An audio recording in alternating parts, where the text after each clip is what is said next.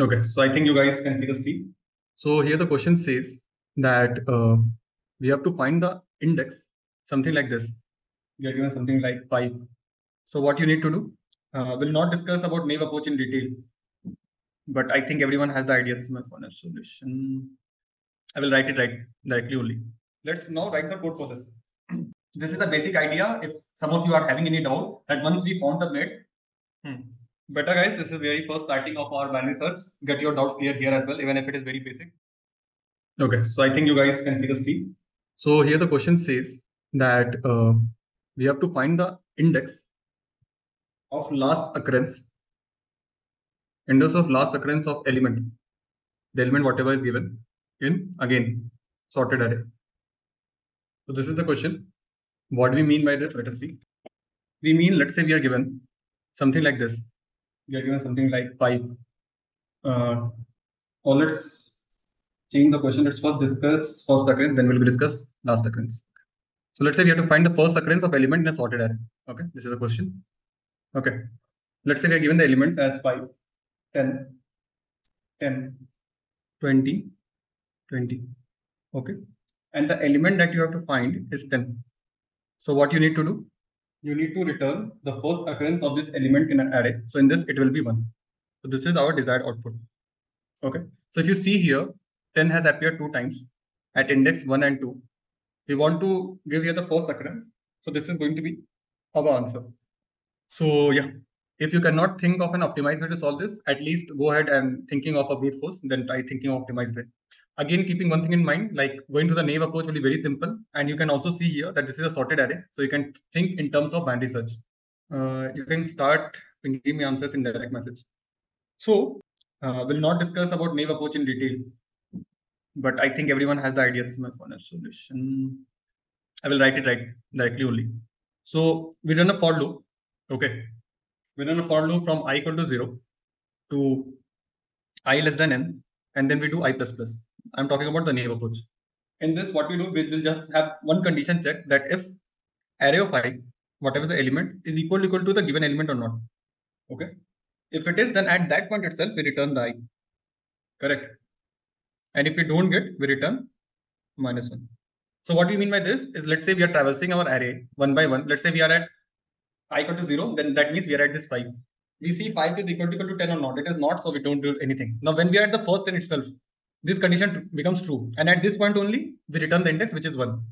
We don't go ahead only checking for the elements. Okay. So it was pretty simple. I think, Sachin, it makes sense for you. Yes, yes. Yes, no? Okay. Guys, this is pretty simple. So anyone is having any doubt, please go ahead and ask over it. We'll not spend much time on this. Cool. Now, let us think how we should approach this question using binary search. So most of you are right. The only thing you have to keep in mind is, let's take the above example only. We have 5, we have 10, again we have 10, we have 20, and we have 20. Okay. Now what will happen? You will do a binary search, and you will keep on doing the binary search till you get that element. Let's say keep on dividing and getting that element. So every time there will be 2 possible cases. Either you will reach this element or this element. Correct. Whenever you reach an element, let's say you reach this element first. Correct. Because if you see here, this is an odd input array. So here, if you do the mid, we'll get this element only. Now, if you reach this element, this is equal to the mid. Not mid, but this mid is equal to x. Correct. So at this point, how you know whether it is first occurrence or not a first occurrence? The only way to check it is 2 things. Like whether the element before it is equal to the current element or not. Okay. So let's say we have some condition like this, or we can say in a high level, like something like this. If this mid -1 is not equal to mid, what we are saying this array of mid -1 is not equal to array of mid. If it is the case, correct. If our array of mid -1 is not equal to array of mid, if this is the case, that means that the element before it is also the same element. In that case, this can never be the first occurrence. Correct. Now, let's say when we are at this position, we did some more iterations and we reach this position. Okay. When we reach this position, what happens? We again see this condition. Now, in this case, if this is the mid, if this element itself is the mid, then the element before it obviously doesn't match this element. Correct. Then in that case, we can say, yes, this is the mid. Okay. It makes sense, everyone? Is it clear? Now, I know most of you got it. So let's now write the code for this. In the meantime, others can also keep on writing the code at their point. So I'm really appreciated if you can code in less time. When you target big companies, you're expected to code in less time. And better if you code in less time, then you have more time to explain. So let's say we have to find a first occurrence. We are given an array as expected. We are given the length of the array. Anyway, we can find this, but let's say it is given. And we are given an x. These three things are given. What we will do? We have the idea. The elements are in the sorted array. We'll use binary search because we have to optimize over big of an approach. So let's say we have the same idea. Binary search code is same for everything. It's low and high thing. And high n minus 1. Now, we want to do is while low is less than equal to high. This is our main code for binary search. This will be constant in every question. Only some of the things will keep on changing, but this main code will be constant. We'll find the mid. Low plus high, and it is both of their sum by 2. Yes, good. I cannot go through answers now, but yeah, guys, keep on posting. Better you also code it. Okay. Now, if array of mid, what can be the conditions? What can happen? Either it will be greater, equal to, or equal. If array of mid is greater than x, then simple condition. If this element is bigger, that means we have to search on the left side. When we have to search on the left side, we will do high equal to mid minus 1. Pretty straightforward. If the element is greater than our mid, if the mid is greater than our element that we have to search, then we search on the left side. So we do high equal to mid minus 1. We'll not do else, we'll do else if. Because else condition is already there, when the element will be same. So else if is if the element is smaller than our given element. In that case, we need to search on the right side. So by that, what we mean, low equal to mid plus 1. Cool. Now, else case. What is this else case? Else case is the case. So we have seen about the condition when the element is either greater or smaller. Now, what happens if the element is the same element? In that case, we need to check whether it is the first occurrence or not. So whatever the logic that we have written here, array mid minus 1, that logic will come into play. So we'll write here, if this mid is equal to 0.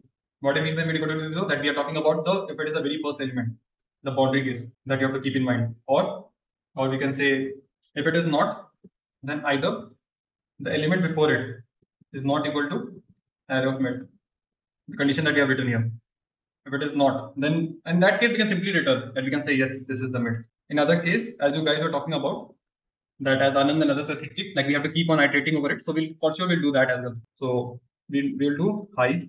If that is not the case, that means we have to go on the left side and we have to keep on searching over it. We'll do else I equal to mid minus 1. Why we are going on the left side and here we don't have if else again to go on the right side? Because see, guys, we have to search for first occurrence. And first occurrence of the element will always be the element on the left side, not on the right side. If we have been talking about something like last occurrence or something, in that case, we could have thought of going on the right side. Okay. This is the basic idea. If some of you are having any doubt that once we found the mid, once we found the element equal to the given element, then why we are going on only on the left side and not on the right side? Because the first occurrence can only be on the left side. We're not looking for all the duplicates. We're just looking for the first occurrence. So this is the case. Okay. Let us do one diagram also to make you all clear. So let's say what you have. You have 5, you have 10, you have again a given 10, then you have 20, again you have a 20. And what is the value of x? The value of x is 10. Now, what you want to do? You want to find the first occurrence of x. Let's go through our code, what it does. So initially, our low will be 0. High will be n minus 1. What is n? N is 5. 5 minus 1 is 4. This is our code. What happens for the very first iteration if you talk about? Very first time. It goes in the code, low is less than high. It finds the mid. What is the mid?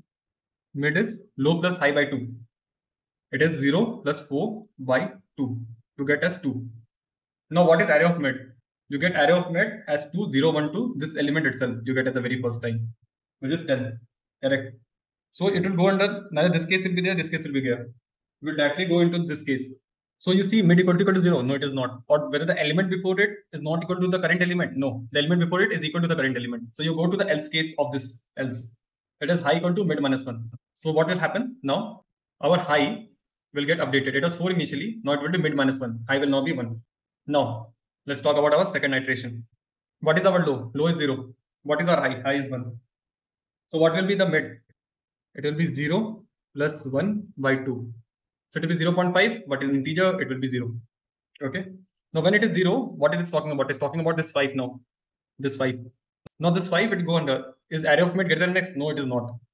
If array of mid, which is the array of 0, is lesser than x, yes, it is lesser than x. So the value of our low now become mid plus 1. Value of our no mid is 0. It becomes 0 plus 1. It now becomes 1. We are going for the very third iteration. What happens now in the third iteration? Our low is 1. Our high is 1. What will be our mid now? 1 plus 1 by 2 now come as 1. What happens as this 1? Mid is greater than x. 1 is this 10. Is greater than x? No, it is not. It is lesser than x? No, it is not. Else case, because it is equal to x. It says this mid equal to 0. No, mid is not equal to 0. Mid is 1. So this case will not be there. But this case will be there. Array of mid minus 1. That means this 5 and 10 both are not equal. So it will go under this if case and will return the mid. What it will return? It will return mid. What is mid? Mid is 1. So it will return 1 here. Correct? So from this code, we get the output as 1.